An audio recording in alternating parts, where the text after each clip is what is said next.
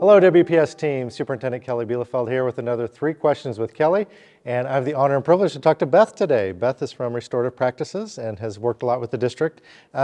Tell us about Restorative Practices. What is Restorative Practices? So Restorative Practices, in a nutshell, is a field of study that really focuses on building relationships and strengthening communities. So we all know we're hardwired to connect, and we really want to focus and leverage in on building and sustaining those relationships so that when things go wrong, when we do have conflict, when we have hard times, we've proactively built that community so that we can ultimately restore it when needed.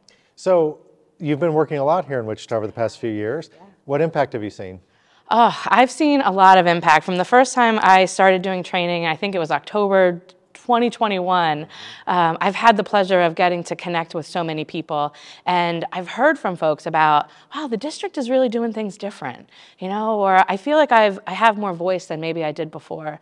And most recently, with everything that you all are dealing with the budget cuts and the school closures, that really, from an outsider looking in, has been, I think, a great example of how restorative practices can help in really difficult situations. So when you spend so much time building connection and community and listening to what people are really wanting, like when you started those listening circles back, I think in November, leading up to this, giving some really clear explanation as to why decisions are being made, and then the follow-up with listening circles again of what people need, you know, to move through. I think that's an example of how building your community and strengthening it and strengthening those relationships ultimately help when things do go wrong. Yeah, and it pays off in the end, having those relationships. Yeah.